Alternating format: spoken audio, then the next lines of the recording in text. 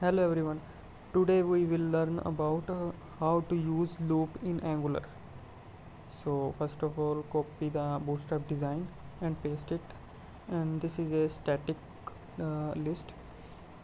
So it is fully responsive. I will check.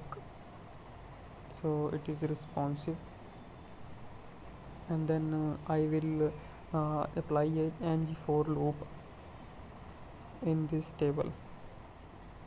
So you can see.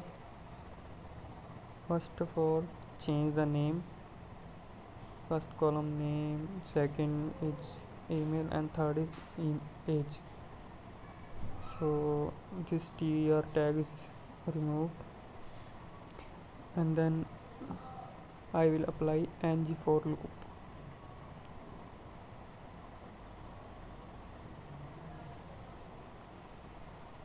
Star ngFor is equal to let item of our list name.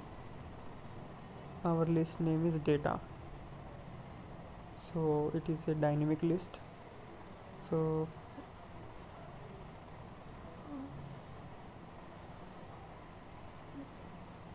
type a list name and then type item dot name and then item dot email, and last is item dot age. So this syntax is a bind a loop and dynamic list in our Angular project. Item dot age.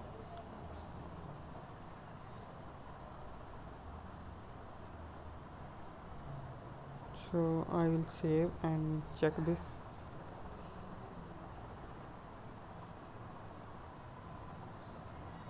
It is a syntax error, I think.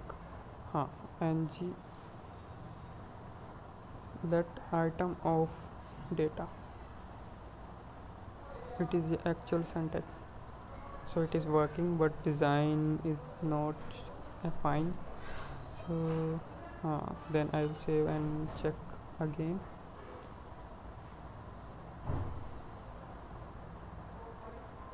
Need to remove call span 2.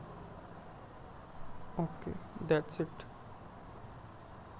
Then it is bind properly.